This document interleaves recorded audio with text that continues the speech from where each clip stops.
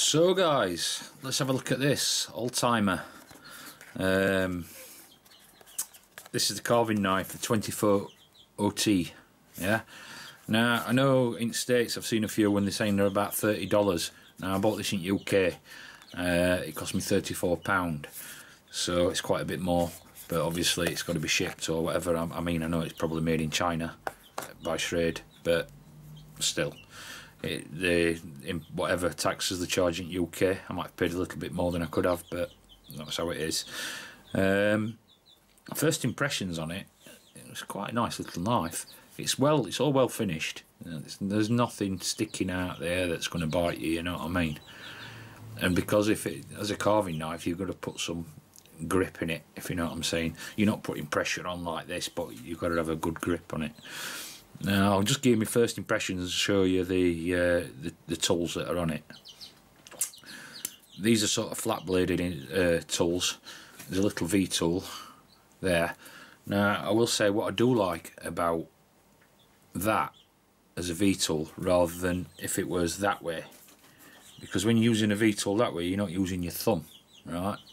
And when you're carving back, let me show you what I mean. So this piece of wood here, if I'm using a V tool like this for instance, yeah, I'm pushing forward on it, yeah. Okay, this is sharp now, this V tool. This is very sharp actually, I sharpened it all up, so I don't need much pressure on it, yeah, to actually take a V off it. But I also haven't got a lot of control, say if I'm doing a cross grain, which it's hard to do a cross grain because usually when you're carving you put using your thumb as a lever. I'll show you what I mean. Whereas this, I can put my thumb across it and use that, so I like that. Now this is straight out of the box. You saw how sharp, well you can see how sharp this is, yeah. Let me see, nearly got myself then. Not looking at the screen and not the thing. Excuse me. You see how sharp that is. Whereas this is straight out of box. It's not bad for sharpness on some blades, but you've got that sort of. My force then is coming from here, and I'm not pushing that way, that's a lot safer. So I do like that. But that's the V tool, and I say straight out of box. As well as V tool, there's a straight blade which is sort of that sort of thing. Now what I will say about that, first thing I don't like about that is, if you can see, it's sharpened. You've got that, oh composite, you've got that bevel there, yeah.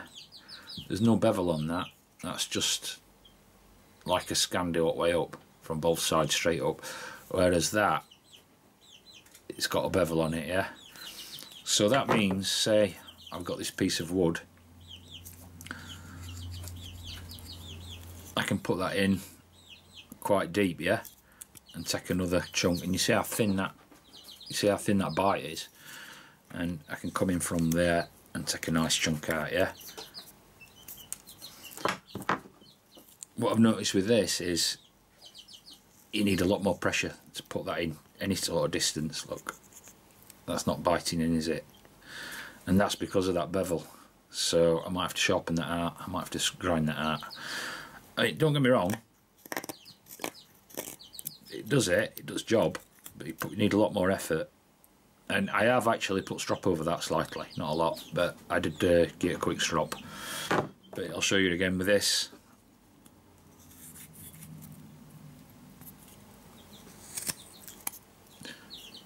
You know what I mean? That's 100 times better. Well, 100 maybe not, but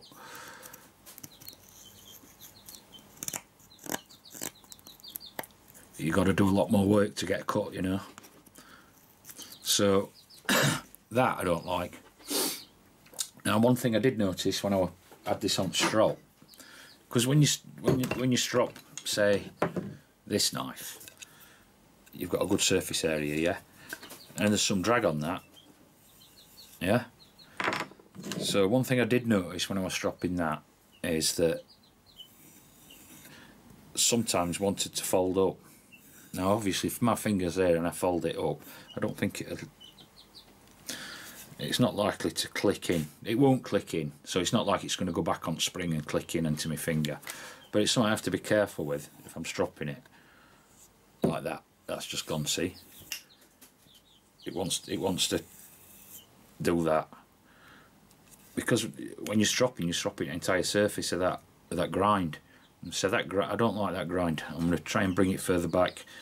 I mean, I can't go too far because you've got your nail clip, your nail thing to pull it out, you know.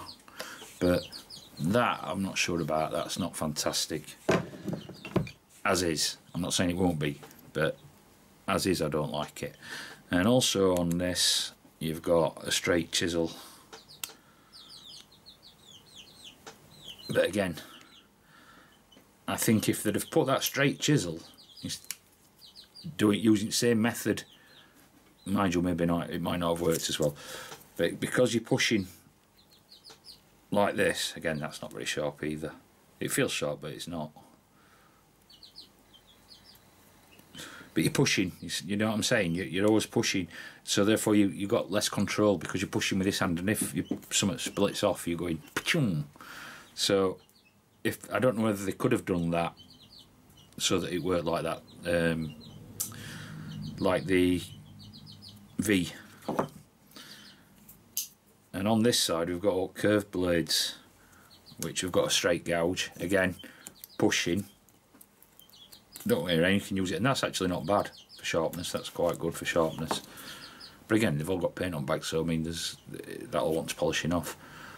But there is a little, I don't know whether you can see it now, but you can see on edge, there's like a little bit of a burr. It just wants knocking back and then cleaning up for it, paint off it. But that's quite sharp. Again, another little scoop. How do I get to that? Like that. A little scoop on the side. I like that. I really do like that, because you've got that control. And again, that's not bad for sharpness.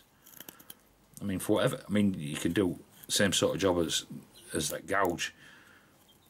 No, it's a bit wider, obviously, but for spoons and stuff like that, or for whatever, cutting out some, I mean, that's quite good. That's quite sharp. It's cutting in both directions, you know. But I like that. I just like that. I think that's a really good idea. Say if they could have done all of them like that, I think it might have been better. That's my opinion. Somebody might tell me a good reason why not. And then you've got like that, which again, spoon or a ball gouge, which is quite good. But you can, I don't know whether you can see it light on edge, but there's a bit of a burr or a flat spot, so it could do with a sharpen. But again, it does cut, you know. Just wants a bit of love. I've said that's sharpest. Most of the blades there are pretty sharp, and as a new knife, straight from shop out at box, that's probably the sharpest knife I've had, as in for carving. I mean, I've had sharper like normal pocket knives, but as a carving knife, straight out at factory, because you can see where grind is. It's not polished at all, but it's sharp. You know what I mean? But so what I'm going to do is I'm going to give all these a tickle on the old leather, and I've got a stone. I might just put them on a stone first, a very fine stone, and I'll get some emery paper or wet and dry, take that paint off at back edges, because that makes a difference as well. And I'll see what it does, and I'll carve something with it, and we'll see how it performs. But as far as you know, first impressions is pretty good. I did watch another review and a guy was talking about if it locked. I think if it locked, it'd be a lot better in some respect. The worst one's going to be that, just for stropping. They're not a problem, because you're not pushing. I'm not pushing it shut. You know what I'm saying? I'm pushing with that thumb. This hand's just holding it, so I won't be worried about that. But locks would be good, and that's what I think of it so far. You know when you say, if you use anything, put it back. Somebody didn't, did they? Suppose I'll have to put it back. I'll just show you this. See that? Oh, it's got a... It's not straight where I've been grinding it on this stone. See that? That's a dipping stone. I'm just putting it on belt grinder to flatten it. It needs to be flat. Something to watch out for. It's been worn with doing gougers. You'll wear it in one place. Keep your stones flat. That's better. There's no discernible dip now, because that's where it was gouged out. That'll make it a lot easier. So I'm not going to do it with stone. It's going to take a lot more filing, a lot more than just stone, so I'm probably going to have to file that. Now I will say, I'll show you, it's shaving sharp. Don't know whether you can see that, but it is shaving sharp. But like I say, that bevel, just, I mean, this is only pine, look, this is just pine, but that bevel stops you from getting a deep cut. It's a little bit better.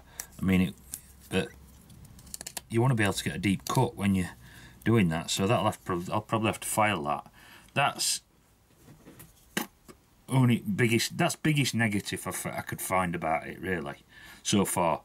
I haven't carved anything with it. I've got to try and sharpen, well, not sharpen, but polish these, and as I say, get that inside edge done. I'm going to do that. I'm not going to let you watch that, and then when I've done that, that actually is also a little bit of a pain to, it might go, yeah, it's not bad. I thought it might be a bit difficult because it's shaped, you know, because you've got to do this sort of action to get it on, but it'll just take a bit more time than doing a normal one that's straight.